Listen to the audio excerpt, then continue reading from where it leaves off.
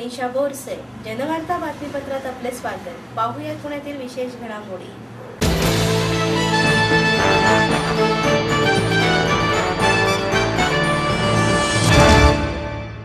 लोकमतच्या icon of PCMC coffee table बुकचे प्रकाशन वाहतूक मंत्री नितीन गडकरी यांच्या हस्ते करण्यात आले. पिंपरी चिंचवड शहरातील उद्योग व्यवसाय क्षेत्रातील 58 नामवंतांच्या कर्तृत्वाचा आलेख मांडणाऱ्या लोकमत आयकॉन्स ऑफ PCMC या कॉफी टेबल बुकचे प्रकाशन केंद्रीय भूपृष्ठ आणि जहाज वाहतूक मंत्री नितीन गडकरी यांच्या हस्ते करण्यात आले. पुणे आणि पिंपरी चिंचवड शहरातील वाहतुकीचा प्रश्न सोडवण्यासाठी 50,000 कोटी रुपयांचा निधी देण्यात येणार आहे. पुण्याची मेट्रो, रिंग रोड आणि विमानतळाचा प्रश्न एका महिन्याच्या आत बैठक घेऊन सोडवू अशी घोषणा यावेळी गडकरी यांनी केली. लोकमत मीडिया प्रायव्हेट लिमिटेडचे चेअरमन खासदार विजय दळडा, पुणे जिल्ह्याचे पालकमंत्री गिरीश बापट, सामाजिक न्याय राज्यमंत्री दिलीप कांबळे, खासदार अनिल शिरोळे, अमर साबळे, टॉपवर्थ ग्रुप ऑफ कंपनीजचे संस्थापक अध्यक्ष अभय लोढा आदी मान्यवर यावेळी व्यासपीठावर उपस्थित होते. लोकमतवर वाचकांनी समाजाने भरभरून प्रेम मांडले. अहिंसा परमधर्म आहे आपल्याला माहिती आहे, पण आम्ही पत्रकारिता परमधर्म या न्यायाने लोकमतने एक अतिशय उत्तम प्रतिसाद महाराष्ट्रामधून पुण्यामधून मिळतो. समाजासाठी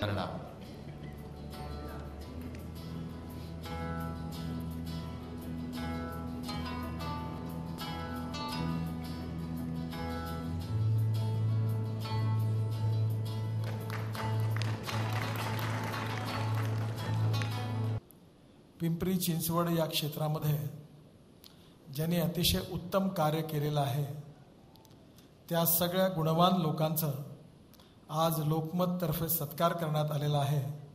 त्या सर्वांचं मी मनापासून अभिनंदन करतो आणि त्यांना शुभेच्छा देतो.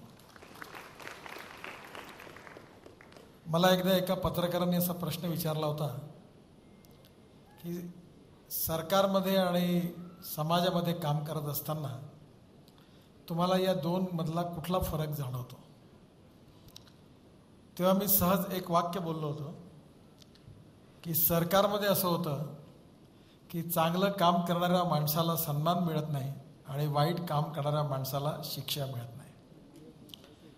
परंतु समाजामध्ये अशा अनेक संस्था असतात की ज्या अशा चांगल्या गुणवान कार्यकर्ते असतील, व्यक्ती असतील, नेतृत्व असतील, ज्यांनी संगीत, नाट्य, कला, साहित्य, काव्य, उद्योग या क्षेत्रात चांगलं कार्य केलं असेल, त्यांच्या यशस्वी जीवनात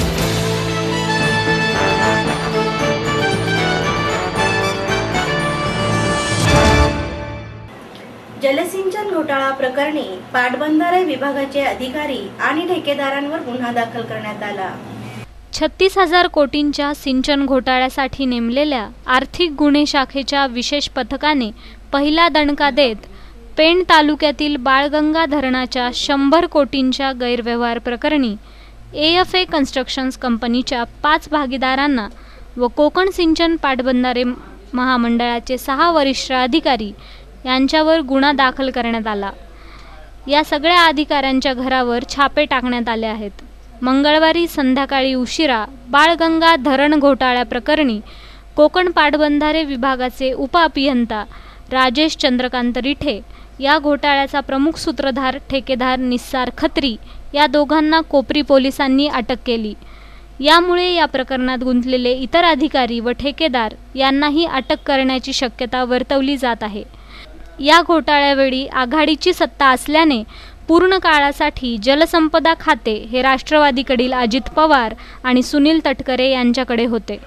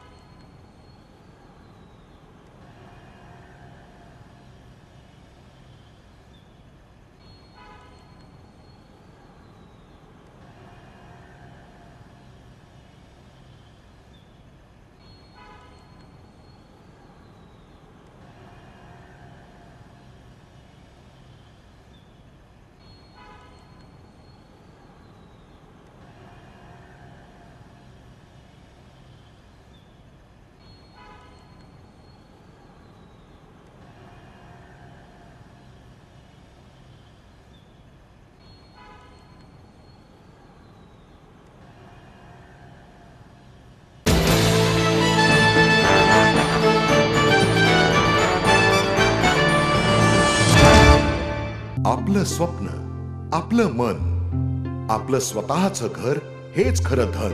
समृद्ध जीवन पार्क सादर करत आहे 140 फ्लॅट्सची एक प्रशस्त गृह योजना.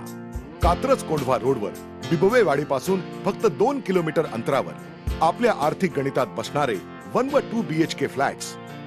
तब्बल 3 मजली पार्किंग सह ऐस पैस गार्डन, क्लब हाऊस आणि इतर सुविधांनी सुसज्ज. बुकिंग साठी संपर्क 9850937373 9850947373. समृद्ध जीवन, नांदी सौभाग्याची, सुरुवात प्रगतीची.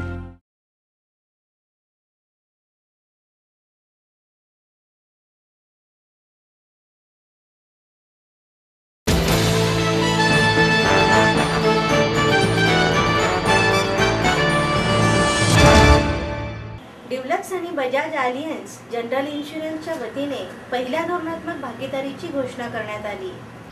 ॲक्झोनोबेल इंडियाचा फ्लॅगशिप डेकोरेटिव्ह पेंट्स ब्रँड असलेला ड्युलक्स आणि बजाज अलियन्स जनरल इन्शुरन्सने पहिल्या धोरणात्मक भागीदारीची घोषणा केली.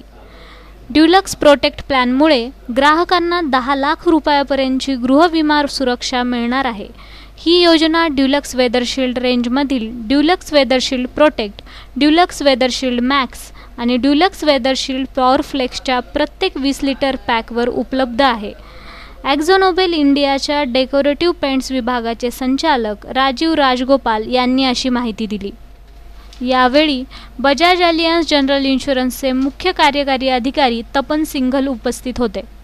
या योजनेअंतर्गत प्रत्येक घरमालकाला कमाल 10 लाख रुपयापर्यंतची विमा सुरक्षा मिळू शकेल. ही योजना 100% प्रोटेक्शन मार्क असलेल्या सर्व पॅक्सवर उपलब्ध आहे, असेही यावेळी सांगण्यात आले.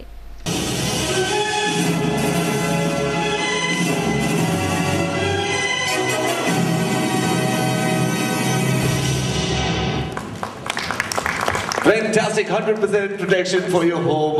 Whom we've sort of are trying to create a partnership from today. But just before I do all that, take very long, but just run you through a bit of history. The AkzoNobel as a company was created in 1646. We are into coatings on any surface, right? So coatings, while I will talk about wall coatings, but the coatings on your mobile phone, the coatings of vehicles, automobiles, the coating of aeroplanes. We've got some very high-end coatings which are fire resistance and etc. So we do coating on any surface. So if you have a surface, the mission that I do all that take very long, but just run you through a bit of history. The AkzoNobel as a company was created in 1646. We are into coatings on any surface, right? So coatings, while I will talk about wall coatings, but the coatings on your mobile phone, the coatings of vehicles, automobiles, the coating of aeroplanes. We've got some very high-end coatings which are fire resistance and etc. So we do coating on any surface. So if you have a surface, the mission that AkzoNobel is a company in terms of being a Fortune 500 company, we've got a turnover here in Asia, which includes countries like China, us, India, Indonesia, Vietnam, and we operate all across the globe. Yes, we've got some lineage to Nobel Prize. We've also got lineage, as you can see, to various group of companies that have got created and acquired by AkzoNobel over the last few years. The last acquisition, the big one which I need to mention to you, is the acquisition of IC. The country is in the exterior portfolio. What is I believe is going to be a showstopper, which is Dulux Weathershield Power, the highest end of what we are attempting to do, and it's going to be a better planet to stay in tomorrow. So we've got an internally. I think after the conversation I realized कि Poona based company है, हर launch यहीं पे होना चाहिए, हर पहला news पूरे their paints in Pune to you for the first time here, and keeping my promise alive to all of you. So thank you. सकता है. I thought paint is a paint, बस लगा दो सुंदर color choose करके and that is enough. It is amazing and it's a great learning the kind of innovation that you do, the way it reduces the cost per AC, the way it takes care of cracks, antifungal. At least I am become a big fan of your paint and you, and I'll be when I paint my house next, I definitely use insurance. अगर मैं आप सबसे पूछूं भी कि आपके pass home insurance खुद का है कि नहीं है, then most of you would say. बात भी हुआ जब earthquake हुआ उसके हफ्ते भर तक इंक्वायरीज बहुत थी and we tried to send messages, and in fact some of my journalist friends told me a lot of inquiries came to them also कि from where can we get a cover. और 7-8 दिन बाद as God's grace, and we're not very worried about securing our hard work and putting it on. I think it's a very common phenomenon. So nothing to be surprised. In my own company, in my own insurance company, I think one of my president's house got burgled. So पूरे घर का सामान truck में. That is the way we are. So one thought we had is this: how do we reach out to bigger masses? No, how do we do that? And when Rajiv called up and said, "Ki this is what we are thinking, protecting home of people who paint, no, use Dulux paint." नहीं रहती। रहेगी भी कैसे? दादी कहती है जिन घरों में ज्यादा क्रैक्स हो वहाँ पर लक्ष्मी नहीं आती है। मौसम की मार या फंगस का वार, ड्यूलक्स वेदरशील्ड मैक्स की क्रैक प्रूफ प्लस टेक्नोलॉजी घर पे पड़ने न दे दरार, घर रहे दूर से सुंदर और करीब से सॉलिड। क्यों जूनियर, अब यहाँ लक्ष्मी भी है और शांति भी, किससे मिलना है? अब ड्यूलक्स वेदरशील्ड के साथ मिलेगा 10 लाख तक का। आज ड्यूलक्स पेंट और राजीव ड्यूलक्स पेंट से हैं यहाँ पे। उन्होंने एक बहुत महत्वपूर्ण स्टेप लिया है। नेपाल अर्थक्वेक के बाद और कश्मीर में जो डिवास्टेशन हुआ उसके बाद आई थिंक राजीव की टीम से फ़ोन आया हमारे कंपनी को, बजालियंस को। वो कहे कि हम लोग पेंट से मकान तो प्रोटेक्ट करते ही हैं फंगल से या crack say, but Hum insurance cover provide करना चाहते हैं। भारत जैसे देश में जहां 1% से कम लोगों के पास, जिनके पास जो अफोर्ड कर सकते हैं एक इंश्योरेंस कवर, उनके पास कवर नहीं है। 30-30 साल की मेहनत से मकान बनता है और 2 मिनट के हादसे में ख़त्म हो जाता है। मैं समझता हूँ ये बहुत महत्वपूर्ण स्टेप बजाज एलियंस और ड्यूलक्स पेंट ने लिया है। एक कवर 10 लाख रुपए का प्रोवाइड करने को पर होम, और we R very excited about it and I am sure this is going to change the way home insurance is done in India. इसमें बहुत ही आसान सिस्टम बनाया हुआ है, क्योंकि I think complication does not work, simplicity works. आप जब एक पेंट लेंगे है ना, आई थिंक पर पेंट डब्बे में एक कूपन है, एक स्टिकर है, उसको खोल के उसमें आप लॉग इन करेंगे, अपनी डिटेल्स देंगे और आपका कवर स्टार्ट हो जाएगा। इससे आसान कोई तरीका हो नहीं सकता था। और 2 लाख पर डब्बा है, 5 डब्बे से ज़्यादा ही लगता है मकान पेंट करने में। 10 लाख का ओवरऑल कवर है। 1 साल का ड्यूरेशन है इसका। एंड जैसे राजीव जी ने कहा है कि अभी एक शुरुआत है और इस पर भी और काम हो रहा है, क्योंकि जो मकसद है वो ये है कि जिस देश में अवेयरनेस नहीं है, पेनिट्रेशन बहुत कम है, बट आवश्यकता है, उसको कैसे बढ़ाया जाए। तो पेंट के साथ ये चीज़ जोड़ना एक आई थिंक बहुत ही महत्वपूर्ण काम है जो ड्यूलक्स पेंट्स ने इसको आगे लेके आए। और होम हमारे सबसे मोस्ट कीमती एसेट है, और जब हमने देखा कि हम पेंट के द्वारा, ड्यूलक्स वेदरशील्ड के द्वारा जो हम घर एक्सटीरियर को पेंट कर रहे हैं, हम घर को प्रोटेक्ट कर रहे हैं, पर हम क्या कर सकते हैं जहां लोग को इंश्योरेंस भी मिले। और जब हमने ये सोचा तो ऑब्वियसली जो लीडिंग प्लेयर है इसमें बजाज एलियंस वाज the obvious name, and I really thank Tapan for taking a split decision, saying yes हम एक साथ चलेंगे, एक पार्टनरशिप बनाएंगे so that we make lives better for हमारे जितने भी इंडियन सिटीजन्स हैं उनके लिए जो एक घर ओन करते हैं। वो तो घर पेंट कर रहे हैं, तो it's a very simple thing, और ये you can call this also it's a bit like a festive offer. हमारी तरफ से हर 20 लीटर पे आपको 2 लाख का इंश्योरेंस मिलेगा। टिपिकली आपको एक्सटीरियर के लिए you need much more, but minimum 5 cans पे आपको 10 लाख तक इंश्योरेंस मिलेगा। उसका वैलिडिटी 1 साल तक। ये ऑफर 2016 मार्च तक है और वैलिडिटी 1 साल तक है। आप जब भी खरीदेंगे 1 साल तक है।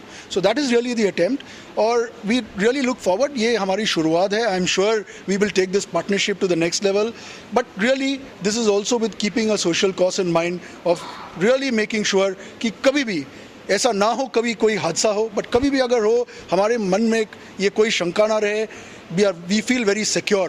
तो हमारी बस एक छोटी सी प्रयत्न है to take Dulux and Bajaj Alliance together so that we can help people to lead better lives।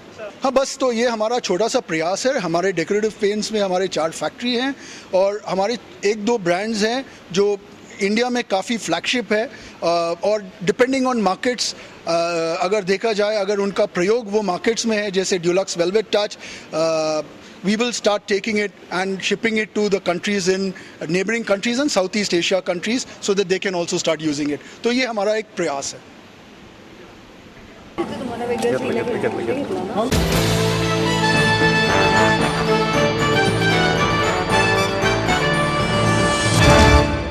आपलं स्वप्न, आपलं मन, आपलं स्वतःचं घर हेच खरं धन.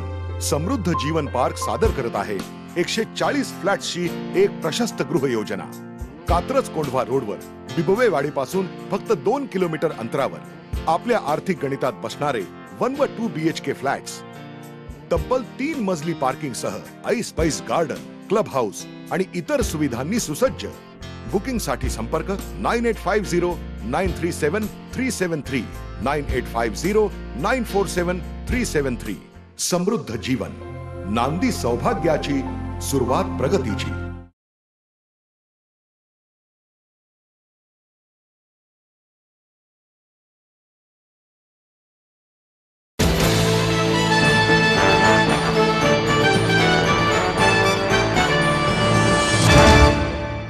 कांदा आणि डाळीची दर कमी करावी तसेच स्मार्ट सिटी योजनेतून पिंपरी चिंचवडला काढण्यात यावे यासाठी काँग्रेसच्या वतीने आंदोलन करण्यात आले. खरीप हंगामातील डाळीचे पीक वाया गेल्याने ज्या ठिकाणी कमी पाऊस पडला आहे त्यामुळे डाळीच्या उत्पन्नात मोठ्या प्रमाणावर घट होणार आहे. यामुळे घाऊक आणि किरकोळ बाजारातील डाळीचे दर गगनाला भिडत आहेत. याच पार्श्वभूमीवर कांद्याचे दर देखील गगनाला पोहोचले आहेत. जीवनावश्यक घटकातील कांदा आणि डाळी यांचा समावेश महत्त्वाचा मानला जातो, परंतु हे दोघं घटकांचा स्वयंपाकघरातला समावेश नसणार आहे. म्हणून सरकारने या दोघं घटकांच्या दरवाढीवर नियंत्रण मिळावे यासाठी पुणे शहर जिल्हा काँग्रेस कमिटीच्या वतीने आंदोलन करण्यात आले. यावेळी शहराध्यक्ष अभय छाजेड यांच्यासह काँग्रेसचे कार्यकर्ते उपस्थित होते.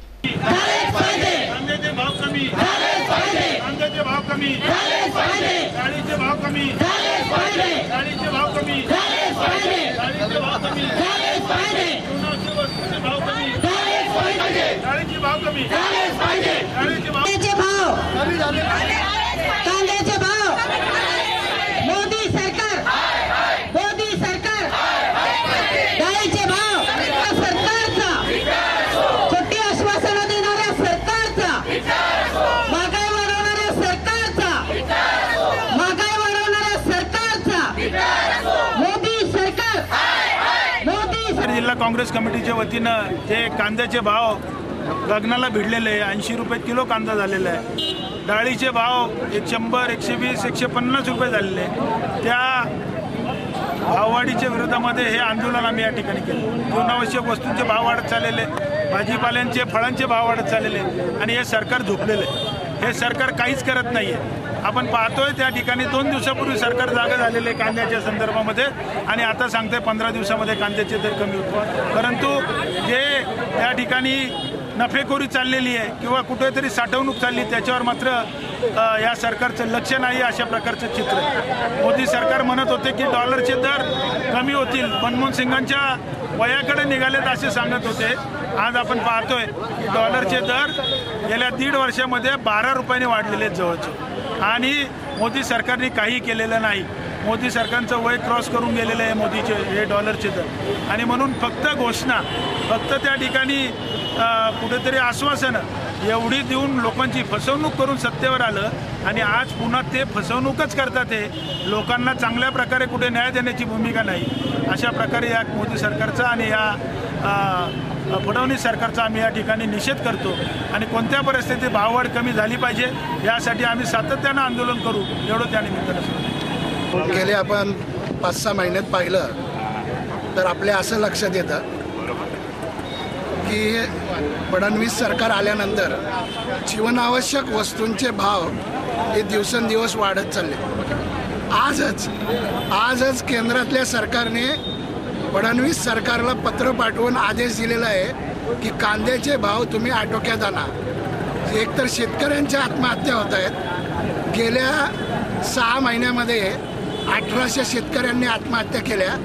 आता कांद्याला भाव मिळत नाही आहे म्हणून शेतकरी आत्महत्या करायला लागलेला आहे आणि ही महाराष्ट्राच्या सरकारच्या दृष्टीने अत्यंत नामुष्कीची गोष्ट आहे आणि म्हणून सर्वसामान्य माणसाला या सरकारच्या राजवटीमध्ये जगणं अशक्य झालेलं आहे आणि म्हणून काँग्रेसचं आंदोलन आहे की सर्वसामान्य माणसाचं जे डाळीचे भाव असतील, कांद्याचे भाव असतील, भाजीचे भाव असतील हे आटोक्यात आणले पाहिजेत आणि सामान्य माणसाचं जीवन सुकर केलं पाहिजे आणि ही काँग्रेसची मागणी आहे. इलेक्शनच्या अगोदर तुम्ही पाहिलं असेल की प्रत्येक चॅनल उघडलं का मोदी म्हणायचे आजचे दिन आनेवाले, आणि ते जाहिरात करायचे. एक बाई दात ओरडून ओरडायची की महागाई वाढवणाऱ्या सरकारचा निषेध असो. आणि असं वातावरण तापून खोटं बोला पण रेटून बोला असं करून मोदींनी खोटी आश्वासनं दिली. आणि निवडून आल्यानंतर त्यांच्या लक्षात आलं की हे काय आपण जे बोललेलं आहे हे आपण खरं करू शकत नाही आणि ते करणं शक्य नव्हतं. असं म्हणून आता ही जी महागाई वाढलेली आहे म्हणजे गगनाला भिडली. 140 रुपये तुरीच्या डाळीचे भाव कधीच नव्हते हो. सर्वसामान्य जीवनावश्यक ही वस्तू आहे. रोज लोकांना भाजी नाही मिळाली तर वरण तरी करून डाळ तरी असं करून घरामध्ये खात असतात. अशी जीवनावश्यक वस्तूची किंमती गगनाला भिडालेल्या आहेत. आणि कांद्याचं जर तुम्ही म्हणाल रोजच्या जीवनावश्यक वस्तूमध्ये कांद्याचे किती महत्त्व आहे आपल्या सर्वसामान्य माणसाला माहिती आहे. त्या कांद्याचे भाव आज 100 रुपयापर्यंत गेलेले आहेत. या सरकारने काल एकनाथ खडसे असे म्हटले की रेशनिंगमध्ये कांद्याला आम्ही सहभागी करू, तर तुम्हाला काय वाटतं ते करणार आहे का फक्त हेच आश्वासन? हे सुद्धा त्यांचं खोटं आश्वासन आहे. जे एकनाथ खडसे सांगतात की तुम्हाला मोबाईलचं बिल भरायला मिळतं आणि लाईटचं बिल भरायला मिळत नाही अशी कुचेष्टा शेतकऱ्यांची करणारे कृषी मंत्री आहेत. आणि आत्तापर्यंत त्यांनी सांगितलं की आम्ही डाळीसुद्धा रेशनिंगला देऊ. कुठली डाळ रेशनिंगला मिळते सर्वसामान्य माणसाला विचारा. कांदा तर लांबच राहिला. ज्या रोजच्या जीवनामध्ये लागणाऱ्या डाळी आहेत, धान्य आहेत, ते तर रेशन दुकानाला व्यवस्थित मिळते का हे बघा म्हणा पहिल्यांदा. आणि तुम्ही प्रत्येक गोष्ट रेशनिंगला आणा, चांगली गोष्ट आहे, आम्ही त्याचं स्वागत करू. पण पहिल्यांदा जे कबूल केले ते तरी पूर्ण करा. ते सुद्धा तुम्ही पूर्ण करत नाही. म्हणून आम्ही ही जी महागाई वाढवलेली आहे आणि या महागाईमुळं सर्वसामान्य माणसाचं जीवन कष्टमय झालेलं आहे. त्यांच्या हितासाठी त्यांच्यासाठी आम्ही हे काँग्रेस पक्षाने आंदोलन केलेलं आहे. आणि हे जोपर्यंत महागाई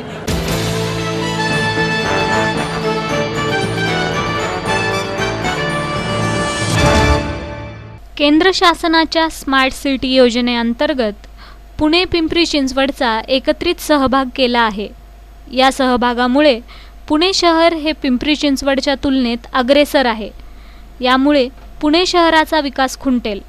सरकारने याबाबत खुलासा करून पुणे पिंपरी चिंचवड वेगवेगळे स्मार्ट सिटी योजनेत सहभागी करावेत अशी मागणी करीत काँग्रेस पक्षाच्या वतीने आंदोलन करण्यात आले. आंदोलनावेळी शहराध्यक्ष अभय छाजेड, विरोधी पक्षनेता अरविंद शिंदे, कमल व्यवहारे यांच्यासह आदी काँग्रेस कार्यकर्ते उपस्थित होते.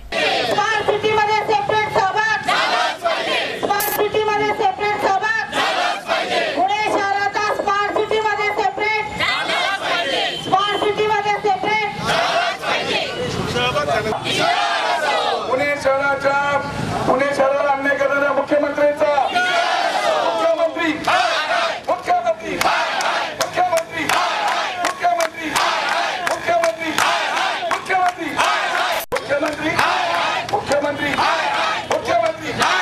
कोण म्हणतं देणार नाही, कोण म्हणतं देणार नाही, कोण म्हणतं देणार नाही.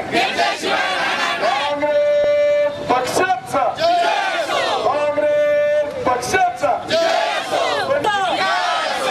ज्येष्ठ आणि सर्व सहकारी बंधू, स्मार्ट सिटीच्या संदर्भामध्ये राज्य शासनाने त्या ठिकाणी स्पर्धा केली आणि या स्पर्धेमध्ये आपण सहभाग घेतला. स्पर्धेमध्ये चांगले गुण मिळवून देखील स्पर्धेमध्ये क्रमांक न देण्याचा विक्रम भारतीय जनता पक्षाने केलेला आहे.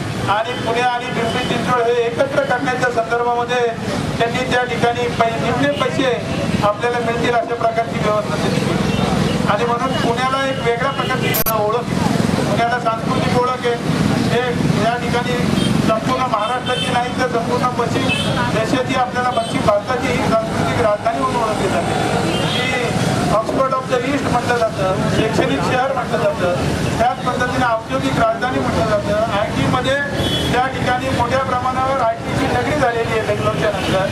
असं सगळं असताना देखील आज दुर्दैवानं या राज्य सरकारने आपल्याला स्मार्ट सिटीमध्ये आपली ओळख चांगल्या पद्धतीने व्हावी याच्यासाठी असणाऱ्या स्पर्धेमध्ये आपली ओळखच बुडवून टाकली. उद्या दिल्लीमध्ये या संदर्भामध्ये त्या ठिकाणी बैठक आयोजित केलेली आणि 1 तारखेला या स्मार्ट सिटीची नावं 100 स्मार्ट सिटीची नावं केंद्र सरकार जाहीर करणार आणि म्हणून मुद्दाहून आपण आज आंदोलन केलेलं आहे. त्या 25 तारखेला होणाऱ्या बैठकीमध्ये त्या ठिकाणी पुणे शहराचा इंडिपेंडंट अशा पद्धतीनं सहभाग व्हावा.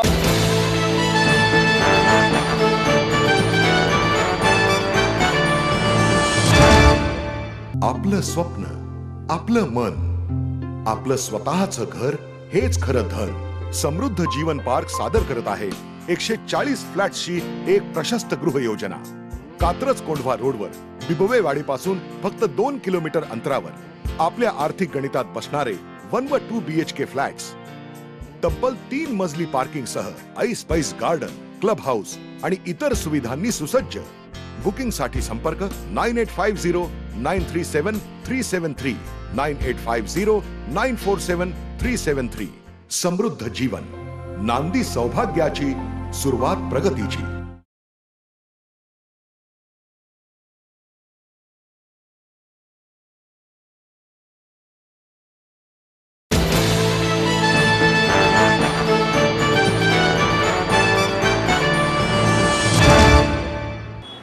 संस्थेचा भूपेन हजारिका राष्ट्रीय पुरस्कार पत्रकार समुद्रगुप्त कश्यप यांना प्रदान करण्यात आला. सरहद संस्थेच्या वतीने भूपेन हजारिका राष्ट्रीय पुरस्कार कार्यक्रमाचे आयोजन केले होते. या वर्षीचा हा पुरस्कार पत्रकार समुद्रगुप्त कश्यप यांना प्रदान करण्यात आला. उत्तर पूर्ण भारतातील हल्ले व सीमेवरून भारतात येणाऱ्या मुस्लिम आदिवासींना रोखण्यात यश आले होते. सत्तेवर कोणीही असो, आपली भूमिका देशहिताचीच असायला हवी. उत्तर पूर्व भागात लोक विष पेरण्याचे काम करीत आहेत. त्यांना थांबवणे केंद्राचे काम असून त्यासाठी रात्रंदिवस काम करायला हवे, असे मत माजी केंद्रीय गृहमंत्री सुशील कुमार शिंदे यांनी व्यक्त केले. या कार्यक्रमास चित्रपट निर्माते जहानू बरुआ, पत्रकार विजय कुवळेकर, डॉक्टर तप्ती बरुआ कश्यप, सरहदचे संस्थापक संजय नहार, गोपाळ कांबळे उपस्थित होते. मी शैलेश वाडेकर यांना विनंती करतो. He had many talents: Indian singer, composer, lyricist, music director and filmmaker from Assam. His death is a huge loss for the entertainment industry. Bhupen has left behind an incredible music legacy which we are sure will motivate many young musicians. Let's have a look at this iconic singer's best works in Bollywood. For some films, music is the crux. Same can be said about Kalpana Lajmi's Rudali. Bhupen composed such soulful songs for the film that it made Rudali a top-rated musical treat. But the song that stood out was Dil Boom Boom Kare, a real heart-touching song with excellent music. Yet again, for his next film, Ek Pal, Kalpana Lajmi came together with Bhupen Hazarika, and to surpass the earlier success of Rudali, she teamed him up with Gulzar. What more can a music lover ask for?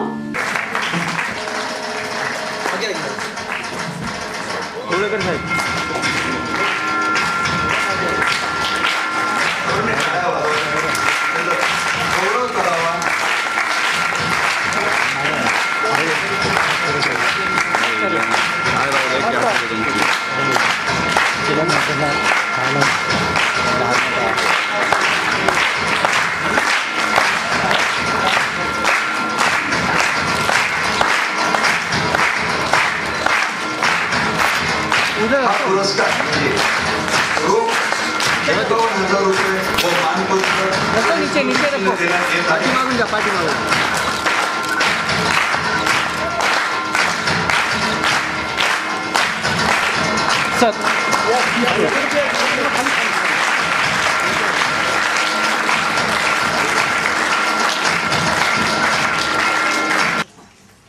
My most respected Janu Barua, Sri Sanjay Nahar, Sri Sanjeev Shah, and all of you in Sarhad, Sri Vijay Kuwalekar ji, for this prestigious award that has been instituted in the hallowed memory of one of the greatest mass communication wizards of our times, the one and only Bhupen Hazarika.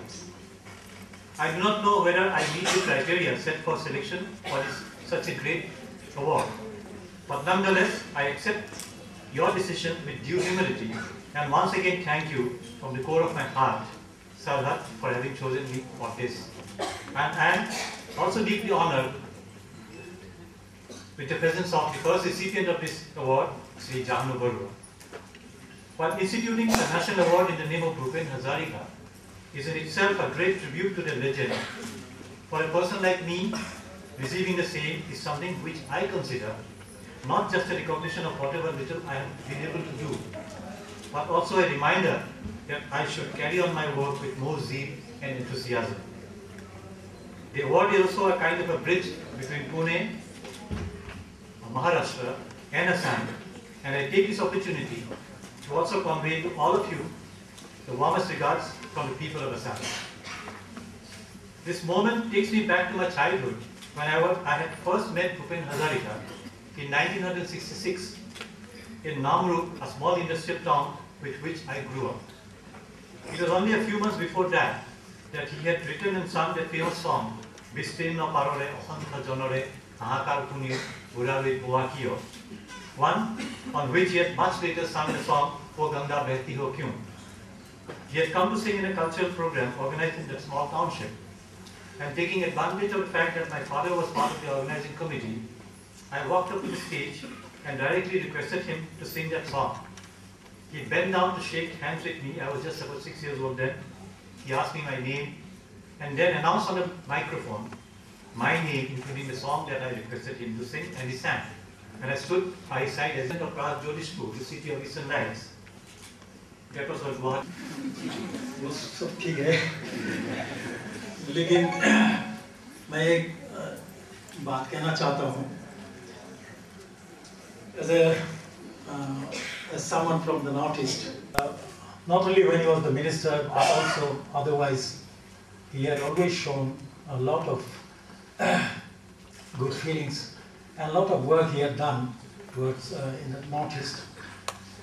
Officially भी KIA है और हम लोगों को पता है unofficially भी बहुत KIA है. तो मैं बहुत आभारी हूँ. On behalf of the Northerners, I would like to convey my gratitude.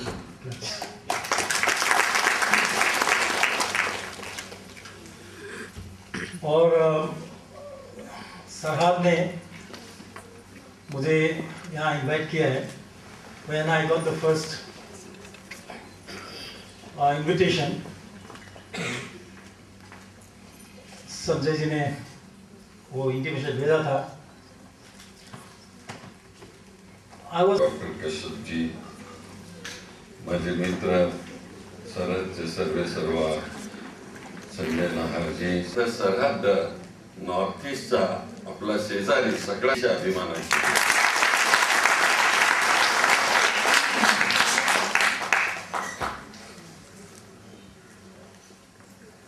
काश्मीरच्या खोऱ्यामध्ये जेव्हा हल्ले व्हायचे, दहशतवाद निर्माण झालेला होता, तेव्हा तिथली मुलं या ठिकाणी आणून त्यांनी सरहद स्थापन केली संजय नहारनी. आणि सरहदच्या विचाराचा हा विस्तार एवढा मोठा झाला की जम्मू काश्मीर वरून ते नॉर्थ ईस्ट कडे निघाले. आणि हा सगळा भाग पर्वतमय असलेला भाग, डोंगर दऱ्याने वसलेला भाग, ह्या दऱ्याखोऱ्यातलं दुःख आपल्या पुण्यात राहणाऱ्या पुणे सोलापूरच्या लोकांना माहिती नाही.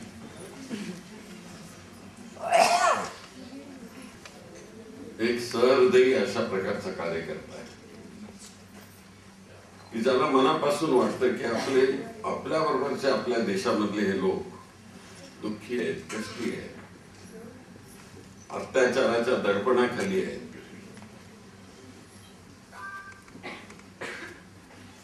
सामाजिक जीवनामध्ये त्यांना काही मिळत नाही, आर्थिक जीवन पुढे सरकत नाही. आणि अशा ह्या सगळ्या प्रांतामध्ये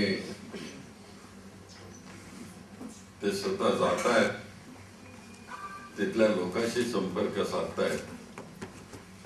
मी ह्या सगळ्या नॉर्थ ईस्ट मध्ये मग त्रिपुरा असेल, मेघालय असेल, ज्या ठिकाणी हजारिका शिकले ते डोगरी भाग, एक अतिशय म्हणजे तिथे एक दर 3 ते 6 महिन्यांनी हल्ले होत असतात, दहशतवादी हल्ले होत असतात. कोकराझार आणि डुबरी, मी त्याच्याही पूर्वी बऱ्याच वेळेस गेलोय, पण आता होम मिनिस्टर असताना त्या ठिकाणी फार मोठे हल्ले झालेले होते आणि ते शांत करण्यामध्ये मी यशस्वी झाले. पण ते दुःख आहे, तिथला आदिवासी, तिथला मुसलमान, त्या बांगलादेश मधून येणारी ती गरीब लोक आहेत, ती भारत सरकारने त्यांना थोपवण्याचं बरचसं काम केलं, पण जे आहेत त्यांच्यामध्ये काही विष पेरण्याचं काम काही लोक करतात आणि हे थांबवण्याचं काम भारत सरकारने करणं गरजेचं आहे. त्याच्याकरता रात्रंदिवस काम करण्याची गरज आहे. समुद्रगुप्त कश्यप सारखा पत्रकार ज्याला समाजामध्ये सातत्यानं काहीतरी नवीन घडावंसं असं वाटतं, एक भारताने पारतंत्र्य सोसलं, पण त्याच्यानंतर हे सगळे 7-8 राज्य, सिक्कीम से 8वं सिक्कीम राज्य सुद्धा नॉर्थ ईस्ट मध्ये आता आलेलं आहे. त्या ह्या सगळ्यांची दुःख ही वेगवेगळी आहे.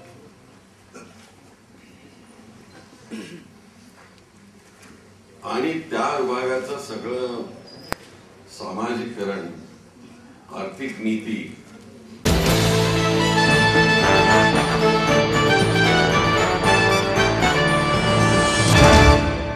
आपलं स्वप्न, आपलं मन, आपलं स्वतःचं घर हेच खरं धन. समृद्ध जीवन पार्क सादर करत आहे 140 फ्लॅट्सची एक प्रशस्त गृह योजना. कात्रज कोंढवा रोडवर बिबवेवाडीपासून फक्त 2 किलोमीटर अंतरावर आपल्या आर्थिक गणितात बसणारे 1 व 2 BHK फ्लॅट्स. तब्बल 3 मजली पार्किंग सह ऐस पैस गार्डन, क्लब हाऊस आणि इतर सुविधांनी सुसज्ज. बुकिंग साठी संपर्क 9850 937 373 9850 947 373. समृद्ध जीवन, नांदी सौभाग्याची, सुरुवात प्रगतीची.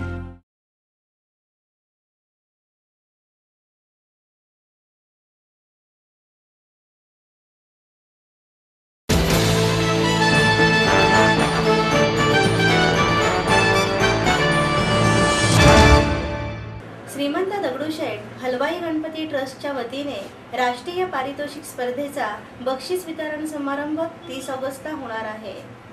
श्रीमंत दगडूशेठ हलवाई सार्वजनिक गणपती ट्रस्टच्या वतीने राष्ट्रीय गणेशोत्सव पारितोषिक स्पर्धेचा बक्षीस समारंभ आयोजित करण्यात आला. मागच्या गणेशोत्सवाच्या काळात 222 मंडळांनी सहभाग नोंदवला होता. या स्पर्धेत पौराणिक देखावे, सामाजिक जनजागृती देखावे यांचा मोठ्या प्रमाणात समावेश होता. या स्पर्धेतील जवळपास 134 मंडळे बक्षिसास पात्र ठरली असल्याची माहिती दगडूशेठ हलवाई गणपती ट्रस्टचे अध्यक्ष यांनी दिली. या बक्षीस समारंभ प्रसंगी पालकमंत्री गिरीश बापट, खासदार अनिल शिरोळे, दत्तात्रय धनकवडे, पोलीस आयुक्त कौशलकुमार पाठक उपस्थित होणार आहेत. दिनांक 30 ऑगस्ट 2015 रोजी घेण्यात येणाऱ्या कार्यक्रमाला पुणेकरांचा समावेश असणार असल्याची माहिती यावेळी देण्यात आली. समारंभ जो आहे तो गणेश कला क्रीडामध्ये रविवार दिनांक 30 रोजी सायंकाळी 6:30 वाजता पुणे जिल्ह्याचे पालकमंत्री आदरणीय गिरीश भाऊ बापट यांच्या शुभ हस्ते पुण्याचे पोलीस आयुक्त के पाठक यांच्या उपस्थितीत आणि पुण्याचे महापौर दत्तात्रय धनकवडे यांच्या मुख्य उपस्थितीमध्ये आपण या कार्यक्रमाचं आयोजन केलेलं आहे. पारितोषिक योजनेअंतर्गत पुणे शहरामध्ये सातत्यानं गणेशोत्सवात पुणे शहराला भूषणवाहक असं काम करणारं जे गणपती मंडळ असते त्या गणपती मंडळाला या योजनेअंतर्गत जय गणेश भूषण पुरस्कार हा दिला जातो. यंदाच्या वर्षी ते साईनाथ मित्र मंडळाला आपण देणार आहोत.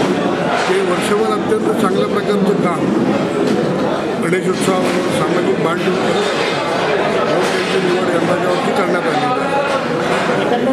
विचार करत असताना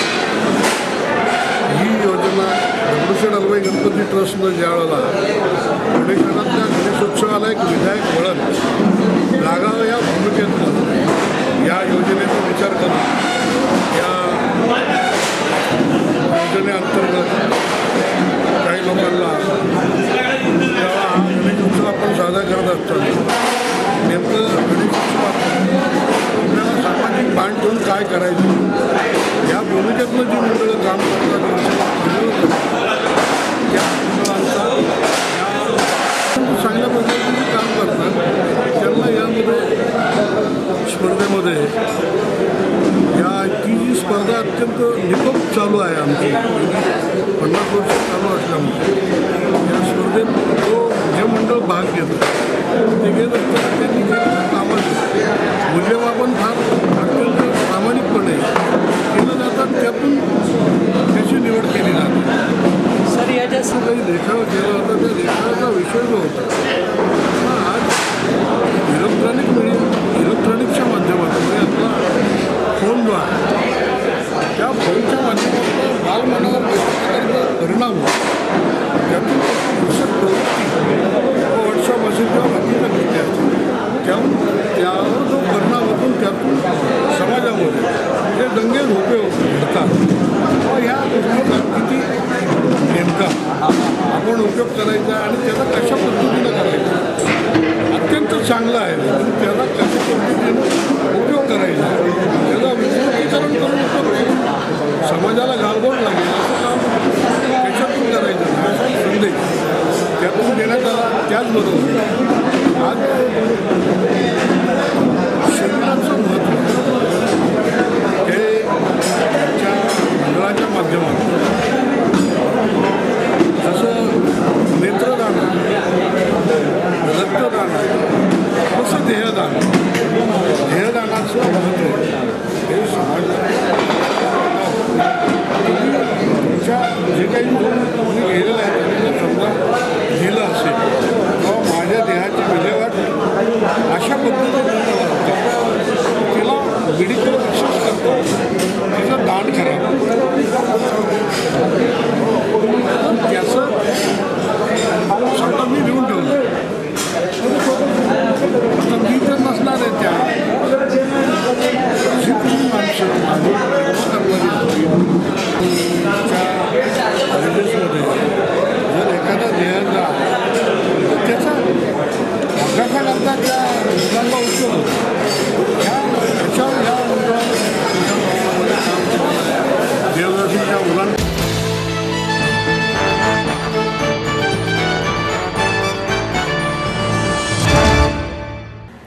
याचबरोबर जनवार्ता बातमीपत्र संपले. उद्या पुन्हा भेटू याच वेळी. नमस्कार.